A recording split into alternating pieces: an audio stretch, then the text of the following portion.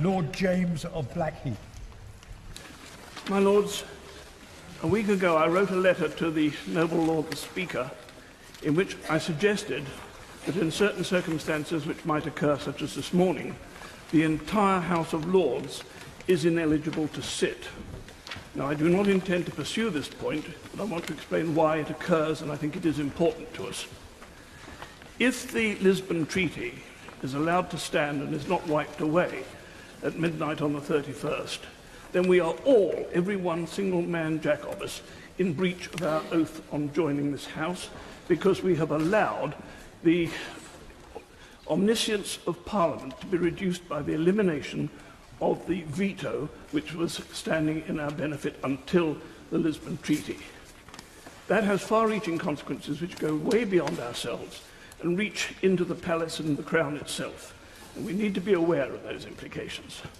If I'm right on that assertion, and I've taken it to the Table Office and asked them to think about it, so there must be some professional opinions around, then we would be ineligible to sit today, and it would mean that this bill cannot pass the House. I'm not pursuing that, but what I am going to say is that I think the basis on which we are going forward from here is wrong, because we have got a situation in which we are facing a choice between Remain, the no-go solution, and, as came very much into focus at the latter stages of yesterday, the possible resurrection of the May deal.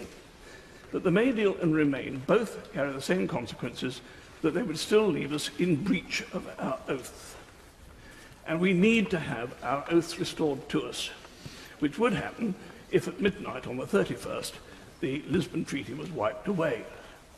Now, the first person we need to be concerned about in that respect is Her Majesty, because we have the power of government placed in our hands by the coronation oath, which she swears never to diminish. But we have diminished it for her. In those circumstances, does the British public realise it's being asked to consider a situation in which it might create a position in which Her Majesty would consider it was essential for her to abdicate? If that did occur, would it ever be possible to resurrect the monarchy because nobody else could swear the same coronation oath? So let us be realistic about this. And my whole criticism of the situation of opposition to no-go at the moment is that we simply have not informed the British public of what is at stake. It goes way beyond this. We have this wonderful paper called The Yellow Hammer, which tells us all the dreadful things which will happen if we do go no-go.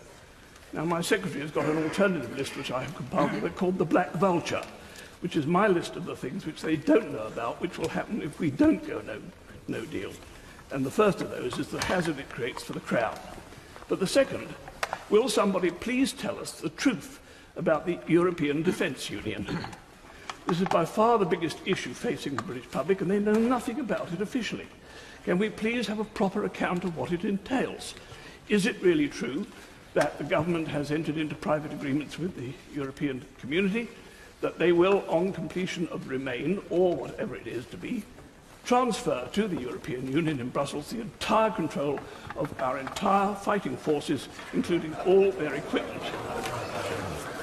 You may jest, my lords, but it has been done and you must check it out. It is too important to ignore. We must know the truth of this. We must have it clear for the whole public to know. I believe it is true, and I think we should be told. I have understanding that it is intended that the oath of every serving member of our forces will be cancelled, and they will be required to undertake a new oath of loyalty to Brussels, and that we have had, in recent months, I understand, a series of people sent from our armed forces to create and install the command and control centres to be used for the control of our troops once we have been ceased to have any control over their use, application or deployment. It goes beyond this.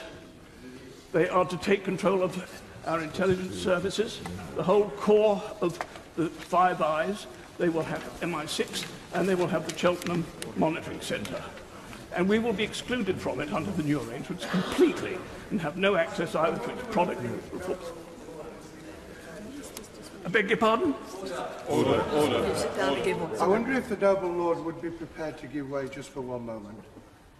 I think in his interests and the interests of the House, could I just appeal to him to conclude, because this is not in either his interests or ours for him to continue.